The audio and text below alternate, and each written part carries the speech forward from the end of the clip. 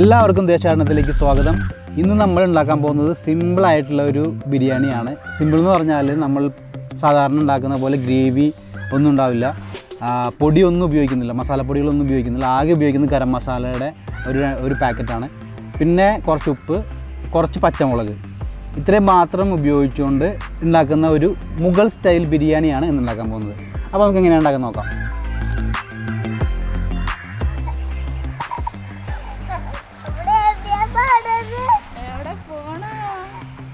ചിക്കനകത്ത് ഞാൻ കുറച്ച് മഞ്ഞപ്പൊടിയും മുളക് പൊടിയൊക്കെ ഒന്ന് വരട്ടിയിട്ട് കഴുകി എടുത്തിട്ടുണ്ടായിരുന്നു. കാരണം വേറെ പൊടിയൊന്നും ഇല്ലാത്തതുകൊണ്ട് എന്തെങ്കിലും ചുവ വരണ്ടല്ലോ എന്ന് വിചാരിച്ചിട്ടാണ്. ഒരു ചിക്കനാണ്, ഒരു കോഴി എന്ന് പറഞ്ഞാൽ ഏകദേശം ഒരു 1.5 കിലോ വരും. പിന്നെ ഒരു 5 പച്ചമുളക് എടുത്തിട്ടുണ്ട്. പിന്നെ ഗരം മസാലയുടെ ഒരു 2 പാക്കറ്റ് എടുത്തിട്ടുണ്ട്. 10 രൂപയുടെ പാക്കറ്റാണ് ഒരെണ്ണം. അപ്പോൾ 2 പാക്കറ്റ് അതുപോലെ. അപ്പോൾ 20 രൂപയുടെ ഗരം മസാല. പിന്നെ കുറച്ച് ഉപ്പുണ്ട്. ഒരു നാരങ്ങ എടുത്തിട്ടുണ്ട്. ഇതിനുവേണ്ടി കുറച്ച് വിറകുകൾ എടുക്കാം.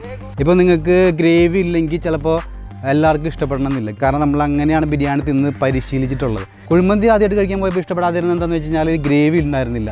പിന്നെ പക്ഷേ രണ്ടാമത് ഞാൻ പോയി കഴിക്കാൻ വേണ്ടിയിട്ട്. അന്നേരത്താണ് സത്യം പറഞ്ഞാൽ ഞാൻ അത് എൻജോയ് ചെയ്ത് കഴിച്ചത്. ചിക്കൻ്റെ ഒരു കഷ്ണം എടുത്തിട്ട് ചോറും കൂടെ വെച്ച് ഒരുമിച്ച് അത് കഴിച്ച് അന്നേരത്താണ് എൻ്റെ ടേസ്റ്റ് മനസ്സിലാക്കിയത്. അപ്പോൾ ഗ്രേവി ഇല്ലാണ്ടും തിന്നാമെന്നുള്ളൊരു കാര്യം സത്യം പറഞ്ഞ് മനസ്സിലായത് അപ്പോഴാണ്.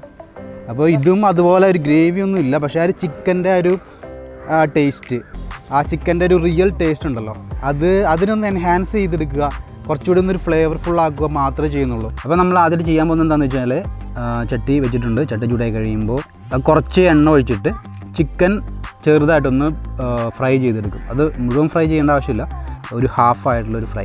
ഈ ചിക്കൻ ഫ്രൈ ചെയ്യുന്ന ഓയിൽ തന്നെയാണ് നമ്മൾ റൈസും കുക്ക് ചെയ്തെടുക്കുന്നത്.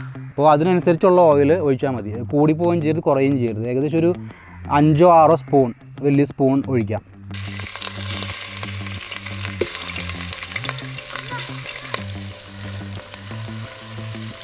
പകുതി ചിക്കൻ ഇപ്പം ഫ്രൈ ചെയ്ത് കഴിഞ്ഞിട്ട് നമുക്ക് അടുത്തെടുക്കാം. ഒരു ഷാലോ ഫ്രൈ ആണ്, ഒരു ഹാഫ് ഫ്രൈ മതി.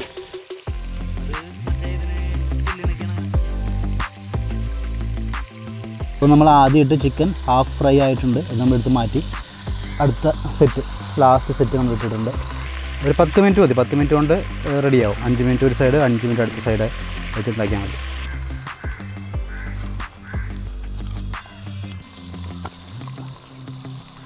അപ്പോൾ ഇതിനകത്ത് നമ്മൾ നേരത്തെ ഒഴിച്ച ഓയിലുണ്ടായിരുന്നു, ചിക്കൻ കുക്ക് ചെയ്യാൻ വേണ്ടിയിട്ട് ഒഴിച്ച ഓയിലുണ്ടായിരുന്നു.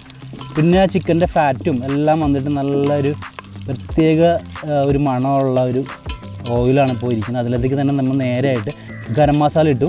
ഒരു 5 പച്ചമുളക് ഇടുന്നുണ്ട്. എടുത്ത് വെച്ച ചിക്കൻ തിരിച്ചിടാം.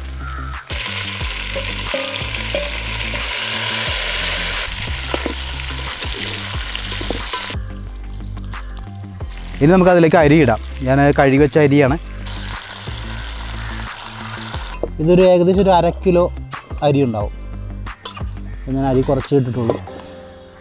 അപ്പോൾ ഇതിലേക്ക് കുറച്ച് വെള്ളം ഒഴിച്ച് കൊടുക്കണം.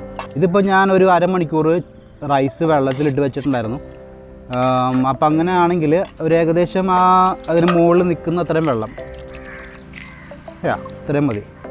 ഇപ്പോൾ ഞാനിവിടെ എടുത്തിരിക്കുന്ന അരി എന്ന് പറയുന്നത് ബസുമതി റൈസാണ്. അത് നിങ്ങളുടെ ഇഷ്ടമുള്ള റൈസ് നിങ്ങൾക്ക് എടുക്കാം. അതിൻ്റെ വേവ് അനുസരിച്ച് നിങ്ങൾക്ക് അറിയാമെങ്കിൽ ആ വേവ് അനുസരിച്ച് തന്നെ കുക്ക് ചെയ്യണം, വെള്ളം ഒഴിച്ച് കുക്ക് ചെയ്യാം. ഇനി ഇതിനകത്തേക്ക് കുറച്ച് നാരങ്ങയുടെ നീര് ഒഴിക്കുക. ഒരു നാരങ്ങയുടെ നീര് ഒഴിക്കുന്നുണ്ട്. അതും കൂടെ ഒഴിച്ച് കുറച്ച് ഉപ്പ് ഇട്ടിട്ട് നമുക്ക് അടച്ച് വെച്ച് വേവിക്കാം.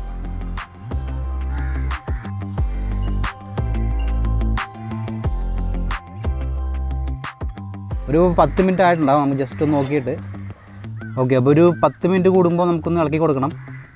നിങ്ങൾക്ക് വേണമെങ്കിൽ ഗ്യാസിലോ അല്ലെങ്കിൽ കുക്കറിലൊക്കെ ഉണ്ടാക്കാം. കുക്കറിലുണ്ടാക്കണമെങ്കിൽ കുറച്ചും കൂടെ പെട്ടെന്ന് കഴിയുകയും ചെയ്യും. ഇപ്പോൾ തീയില്ല, അതിൻ്റെ കനലിലാണ് അത് വേവുന്നത്. അപ്പോൾ അതിന് ഒരുപാട് തീയില്ലാതെ ആ ഒരു കനലിൽ തന്നെ കിടന്ന് ഒരു ഏകദേശം ഒരു എല്ലാം കൂടെ ഒരു 40 മിനിറ്റോളം പിടിക്കും. 40 മിനിറ്റ് കഴിയുമ്പോഴേക്കും സംഭവം പക്ക കുക്കായിട്ടുണ്ടാവും. ഊതാറായിട്ട് തന്നത്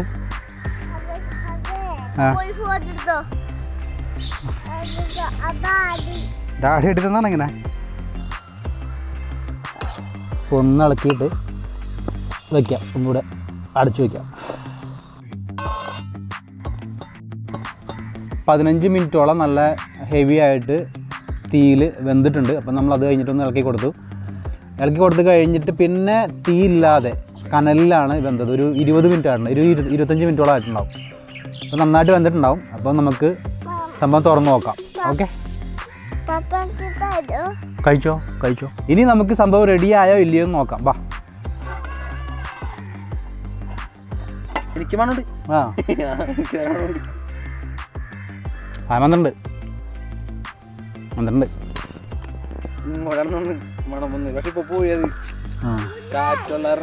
നല്ല മണമാണോ? ഈ മണം മനസ്സിലാവണല്ല. പുകയൊക്കെ അടിച്ചിട്ട്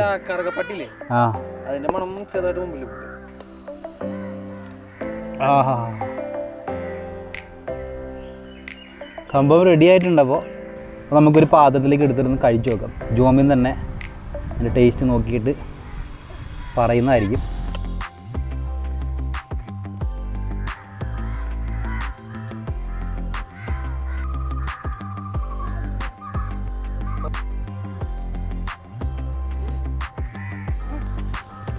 കൊള്ളാട്ടാ, ബിരിയാണി എല്ലാം കൂടി കഴിക്കണം. ബിരിയാണി പക്ഷേ ഇതിനും നല്ല ടേസ്റ്റ് ഉണ്ട്. ഏതിന്? റൈസിന്. ആ ചിക്കൻ്റെ ടേസ്റ്റ് എല്ലാം കൂടി റൈസിന് വന്ന് ചിക്കൻ്റെ ടേസ്റ്റ് റൈസിന് ടേസ്റ്റ് ഉണ്ട്. ടേസ്റ്റ് ഉണ്ട്. ഒരു സലാഡ് കൂടി ഉണ്ടായി പൊളിച്ച്. ഈ തൈരില്ലേ നമ്മൾ പറഞ്ഞല്ലേ ഇങ്ങനെ നൈസാന്ന് പറയാം. റൈസ് കഴിക്കണേ അതാ ടേസ്റ്റ്. ഓ, ഗോവിന് ഇഷ്ടപ്പെട്ടു.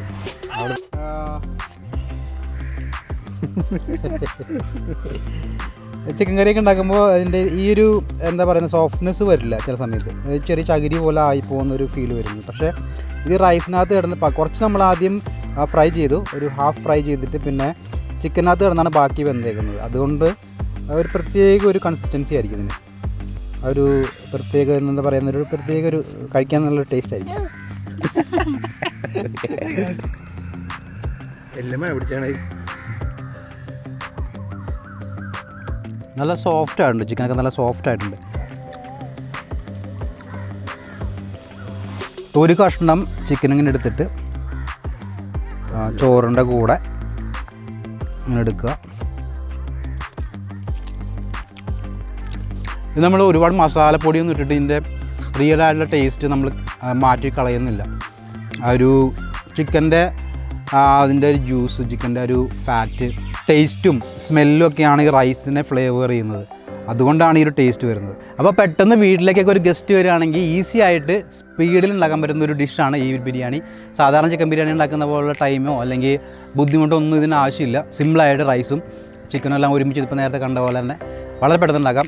സോ തീർച്ചയായും നിങ്ങൾ വീട്ടിലെല്ലാവരും അറ്റ്ലീസ്റ്റ് ഒരു പ്രാവശ്യമെങ്കിലും ട്രൈ ചെയ്യണം. അപ്പോൾ അടുത്തൊരു വീഡിയോയുമായിട്ട് നമുക്ക് വീണ്ടും കാണാം. ബൈ.